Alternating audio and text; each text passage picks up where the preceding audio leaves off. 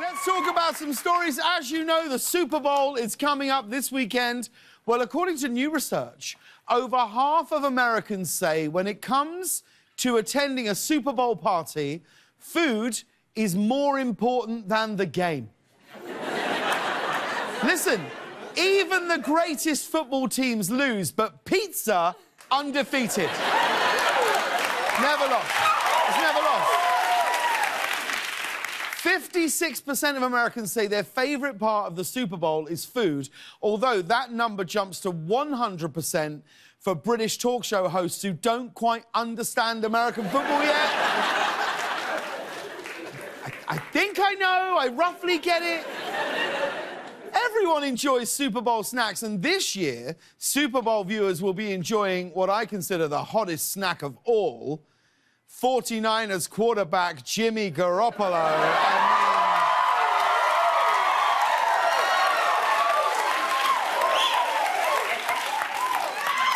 That is quite the dish. Of course, one of the highlights of the Super Bowl each year is the commercials, and this year, it's been announced that each 30-second spot will cost advertisers a record $5.6 million. That's a lot of money for something that plays in the background while everyone's just taking a bathroom break.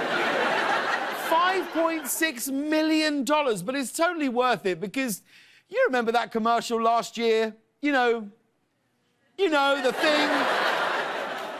You know the commercial. You remember there was the everyone was talking. Not the what's that? That was like that was 15 years ago. The one there was the commercial with the not the Cindy Crawford when she it was. You don't remember? Nor do I. Here's my tip, right? If you want to save money on advertising, just make a product that people who are on TV will like, and they will casually mention it on the air in the hopes that you will one day send them some for free. Like Shake Shack. And did you...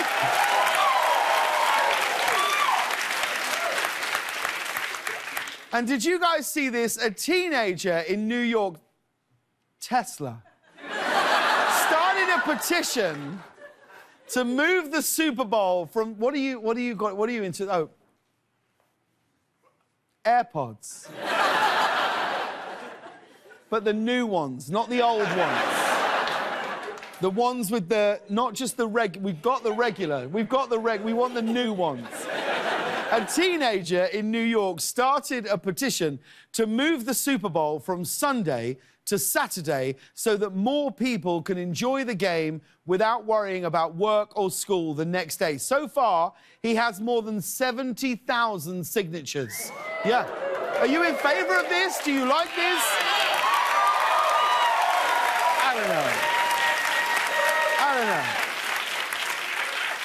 Either way, it's just nice to see a bright young person channeling their energy into something as crucial to the entire planet as the Super Bowl's ratings. And finally, we wanted to show you this. Of course, the Super Bowl's in Miami this year, and just nearby, in Florida, a city in Florida is teaching elderly people self-defense techniques to ward off and fight attackers using their walking canes, right? They're calling it Cane Kado, right?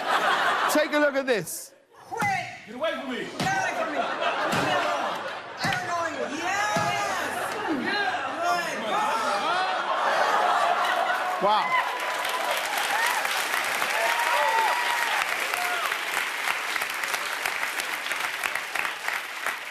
That is going to really liven up bingo night, isn't it? Can we see some more of that tape? As for Miss Dorothy here, Cane Keto has been a game changer.